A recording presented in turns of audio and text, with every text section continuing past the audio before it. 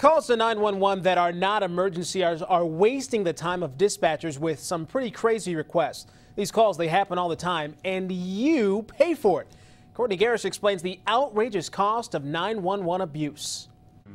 He had this burning sensation in his chest. A cold and snowy December day. He thought it was just heartburn. It's a day Trish Fry will never forget. Oh my God, his face, he was so pale, and he was basically shaking. Her husband had a heart attack. I immediately picked up the phone and dialed 911. Some people go their entire life never having to call 911. 911, what is the address of your emergency? Trish used it to save her husband's life, and then a few months later, I had lost a lot of blood.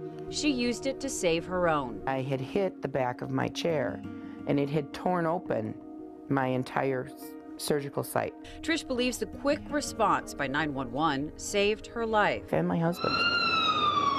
But what if those resources were not available? What if emergency crews were tied up by nonsense calls? Calls that end up costing you money. There are people that take advantage of the system. Yes, I was just driving through the lot of Kmart, and I see a lot of suspicious activity. It's about 5 guys in the back Kmart. That is Aisha Jackson. According to police, the 911 call was bogus. It's a call to take us away from her and send squads across the city and to get them away from her traffic stop. A fake call made by Jackson to get out of a ticket.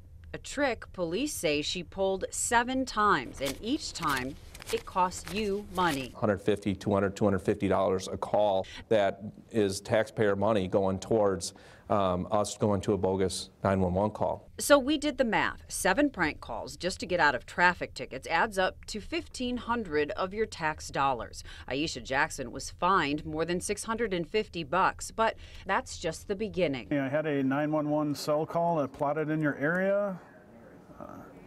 Sounded like a pocket dial.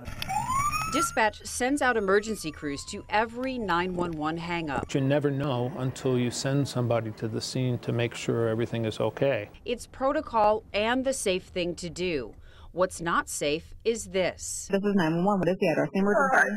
This is not actually an emergency. I tried your non-emergency number, but nobody answered it. Or People asking what time the parade is. yet another nonsense call. And there is more at stake than your money when it comes to these fake 911 calls. The risk to not only the officers drive in an emergency fashion, but the community is also, something we have to consider as we drive, and we don't want to up those risks any more than we need to. And by calling 911 without a real emergency, you never know who may be waiting, who desperately needs the help. Had I not been able to dial 911, and had they not been here, I probably wouldn't be here. That was Courtney Garrish reporting. People aren't charged for making the nonsense calls. We're only told it happens when it's a repeat offender.